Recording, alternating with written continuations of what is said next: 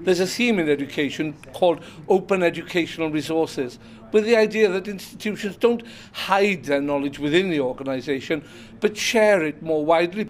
And iTunesU is a platform that allows institutions worldwide to share their content and to be able to access other people's content, so that now our course designers are saying, this is something I've recorded for my students, I'm sharing it with other people, I'm also going to borrow something that's been recorded, say, at Harvard or MIT or the Open University. The difference between putting content up onto YouTube or up into some other type of sharing device is that it gets hidden with so much else. By bringing it together into the iTunesU framework, it's there with other educational contributions.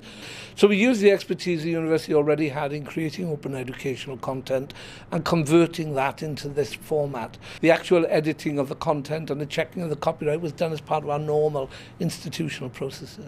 I would say if you were in a small school, you'd want to collaborate around a cluster or with a local secondary school, but it's certainly within the reach of institutions who have the sufficient technical know-how to support the output. And while searching for aids to help my anatomy and neuroorthopedics learning, found a series of media there that I could download very easily.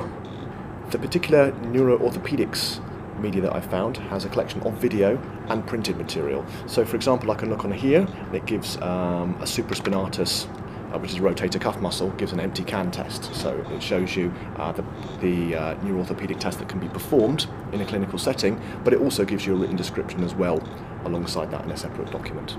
Most schools and certainly FE colleges have areas of specialism that they might want to share more widely, and that's an opportunity. And every school and FE college will benefit from some of the content that can be drawn in from iTunesU to inform their courses. We don't need to create courses from scratch today when the world's experts are now available in the cloud, in iTunesU. So using it in a school and college environment, as well as contributing to it, is something I certainly see as a future in this area.